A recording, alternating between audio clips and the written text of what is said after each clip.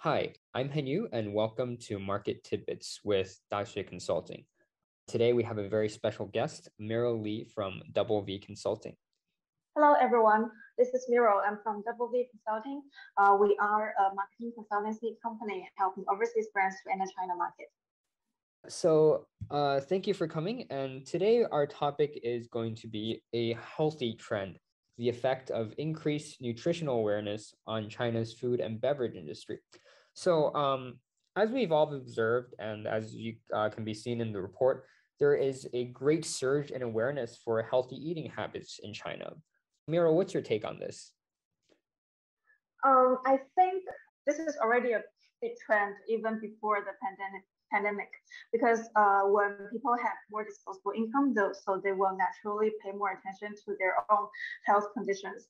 And during the COVID, this is even more important because we are all educated about our hygiene problems. Like we need to wash our hands several times every day. We need to disinfect our room, our clothes, and we should not eat any undercooked food. So that's why people start to realize the importance of the health.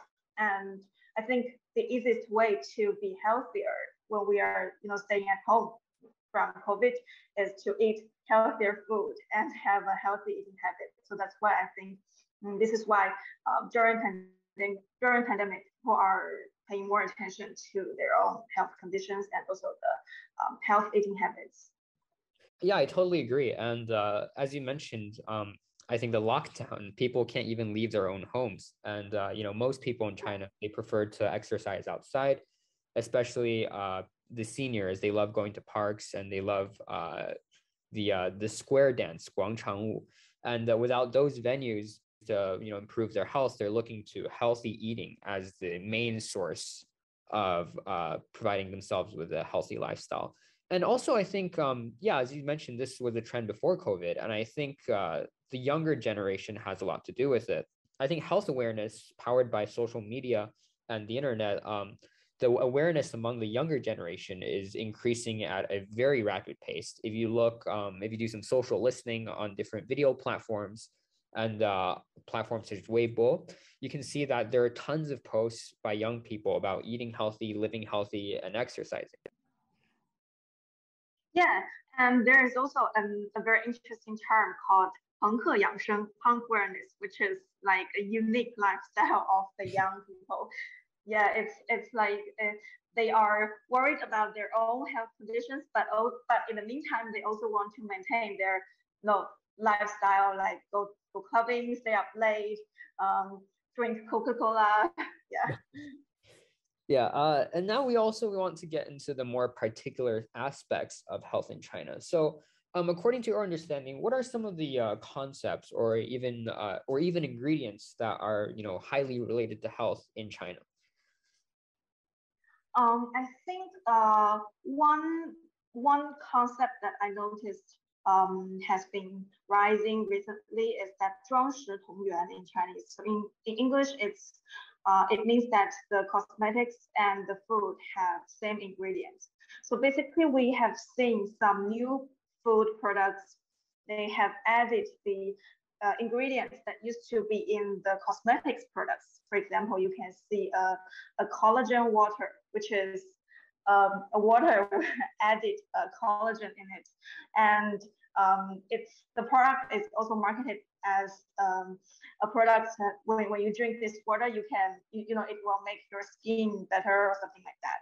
So this is a trend that I noticed, and also you can see some probiotics yogurt, which is the probiotics is also an ingredient that's being added in the food and also in the cosmetics products. And another trend is that people are really, I think they're crazy about the low sugar or zero fat products. Like any product with this kind of label saying that they have no sugar, no fat will be super popular.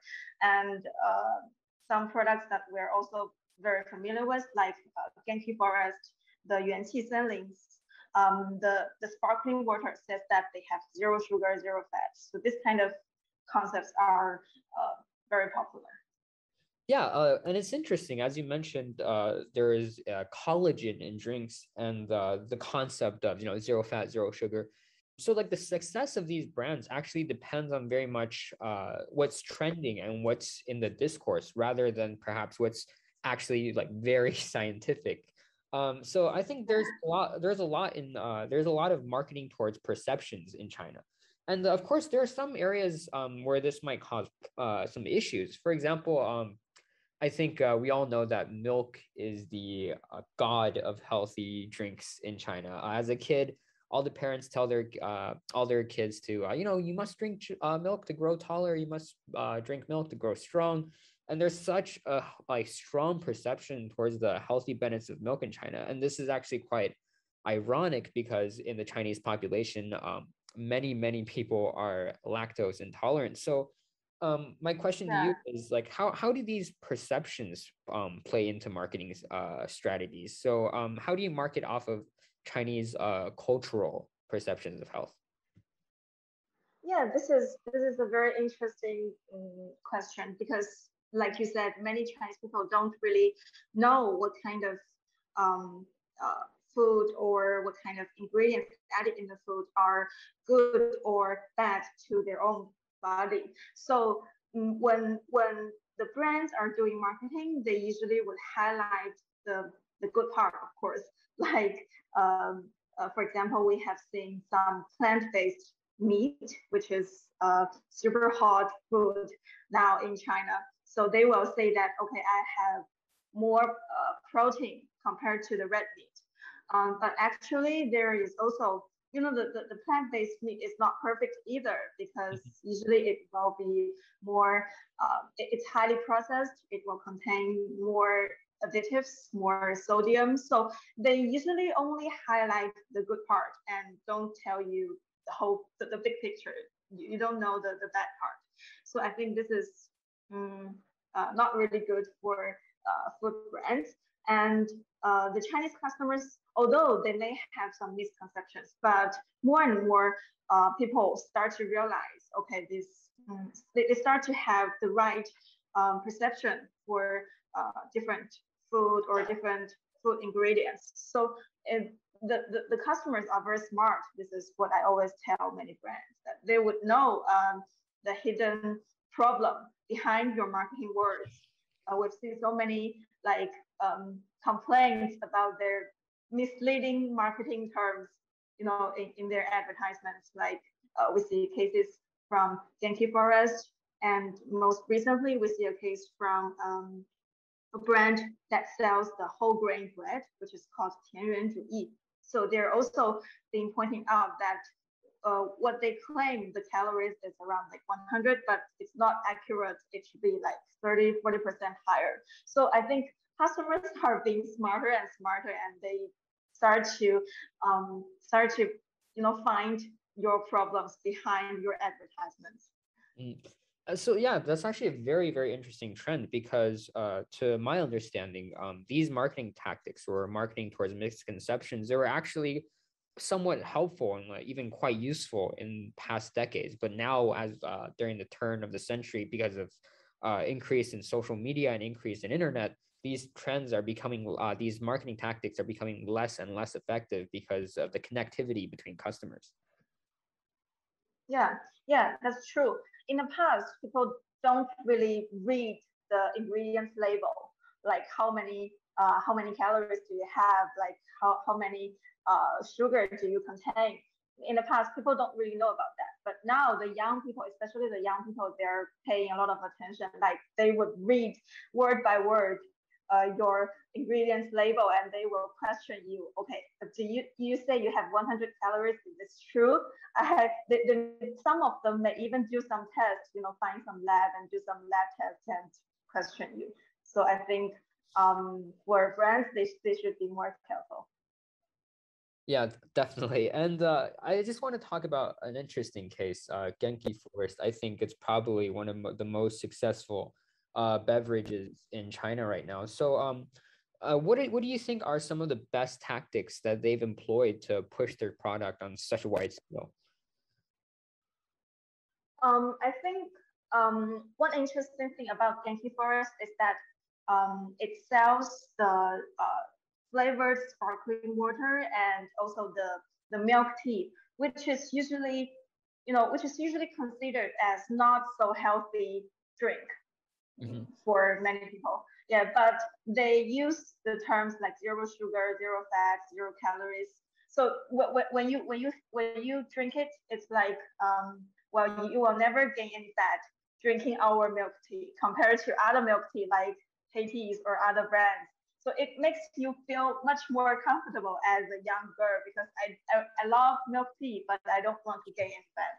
So I think this is the most important tactic in their marketing.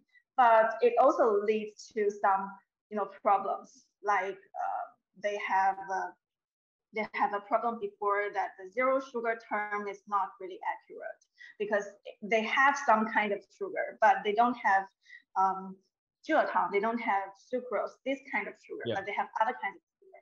So this is not really accurate. When you say you will never be fat drinking our sparkling water, you will actually be fat. So I think this zero sugar term is the key selling point, the most important selling point of the brand. But they also have some, scandals because of this term. So this is also a lesson for other brands, because after Ganki Forest, a lot of other brands are also doing the same thing, created some drinks with labeled zero sugar, zero fat drinks. So yeah, this is another problem for them. Yeah, but I do agree with you in terms of zero sugar marketing, because for any sweet beverage, claiming that you have zero sugar it's a very big claim, and because for for as long as we've known, the main ingredient in these soft drinks, like whether it's a Coca-Cola or Pepsi, it's been cane sugar. That's the ingredient for sweetness. And yes, they've removed that ingredient, but there are also alternative sweeteners that well, I mean, you can't exactly call healthy. So yes, I do agree with you. Like when saying zero sugar, that's a very quite risky marketing strategy. But I also wanted to point out something you said, that they're kind of rebranding traditional drinks such as milk tea into something healthier, because I think this is a lesson many brands should take in mind, is because just because consumers want healthier products doesn't mean that they dislike unhealthy products. They want the same flavors, they want the same kind of drink, but just a healthier alternative. So a very good plan, or a very good product line for many companies, I feel, is rebranding older products into a healthier package. Yeah, of course. I think many brands are doing that because when they're highlighting the healthy part, like zero sugar, zero fat part, they also highlight their flavor. So for people, they want to keep the same flavor because they love it. And in the meantime, if I don't need to be guilty drinking the milk tea, then I will be, more comfortable buying your products. So definitely, yeah, they can rebrand the traditional products to be more healthy. Yeah, same for me. Like speaking from personal experience, I do enjoy the occasional soft drink, and when I get Coke or Coca-Cola, I always go for Coke Zero. I know in my mind that it's, of course, it's not healthy, like it's a soft drink, but just because of that, Coke Zero, it's just healthier than the alternative. I still get it because it just feels healthier, even though somehow I know it's not. So yeah, it's quite interesting. It's quite an interesting marketing strategy. And so for our last segment, I wanted to briefly talk about how older brands can adapt to these changing times. So as we know, some of the staple brands of beverages in China, for example, Kang Shifu, it has a long list of products as Kang Shifu Bing Hong Cha that people have been drinking for years. And these drinks are very, very sweet. And obviously, health is not their main focus. So in these changing times, how are these companies able to adapt to these new changes? Yeah, this is also, I think many older brands are of thinking because they want to be younger. They want to win the younger customers. So a lot of older brands are also joining the competition with like young brands like Ganki Forest. So one of the brand is Nongfu Shanquan. So they have been in the market for like 20 or 30 years already. And they are, after seeing the success of Ganki Forest, they also launched a very similar product. It's also a flavored sparkling water, very, very similar to Ganki Forest sparkling water. So I guess this is one of their strategy, launch new products. But actually, it was not really as successful as Ganki Forest because it's too similar and it's just under North Shanquan's brand name, but has no difference from other sparkling water. And another try is that I see is from Wahaha. It's another very famous older Chinese beverage brand. Mm-hmm. So what they do is they co-brand with the young brand, the Wanghong brand, Zhongxuegao, an ice cream brand in China. So they co-brand with Zhongxuegao and launch a flavored ice cream with their iconic AD milk flavor. So they have an iconic beverage, which is a milk called AD Gainai. So they launched this co-branding ice cream, which is in the AD milk flavor, and they name it an underage ice cream because the AD milk has been a memory of our childhood. Yeah. Because we've been drinking it, during our primary school, and it's been like 10 or 20 years already. So they launched this underage ice cream, bringing you back to your childhood. I think this is a very good strategy for older brands because they represent our memory, and they bring this memory back, and they co-brand with some trending, some emerging brands now. I think this is a good try. Yeah, I think co-branding is definitely one of the best ways to go for these older brands, marketing to nostalgia. Because as you mentioned, the Nongfu Chanshuan brand not being able to compete with Ganki Forest, I think that is because their brand, their old brand name is a double-edged sword. On one hand, you might think that, because they're such a famous brand, such an established brand, people might want to go to their product.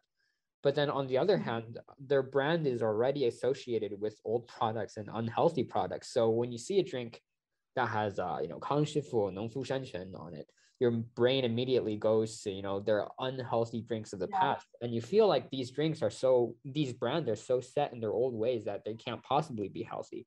And then you see these newer brands, such as Cha Pai and the Cha Pai drink, and also the, Ganki Forest.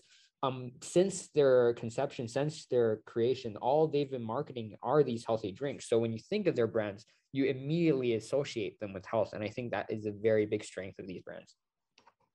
Yeah, and also for some older brands, they would try to launch some sub-brands under the same group. So they use different brands to target different people. The sub-brands will be targeting the young consumers because it's actually new, just under the same group. And like you said, the customers will immediately think of it as a healthy brand and don't relate it to the older brands, unhealthy brands.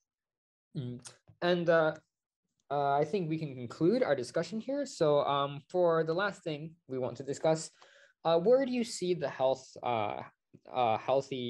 foods, healthy drinks, the industry, where do you see it going in China in the next few decades? I think, like I said, this has been a trend for years. So I think people are looking for more and more healthy food. Currently, we see that the hottest concept is like zero sugar, zero fat. But in my opinion, I think maybe in future 3 to 5 years, you may see some low salt products coming up because like we know in China, the Chinese recipes, when we're cooking at home, we usually add in a lot of salt compared to Western recipes. So maybe in the future, we will start to realize we not only need the low sugar or low carbohydrate products, but we also need low salt products. So this is how I see maybe in the future. Yeah, I totally agree. On a lot of food delivery apps, for example, Ele.me, there are actually a lot of stores that sell specifically food for people who do fitness or people who do bodybuilding.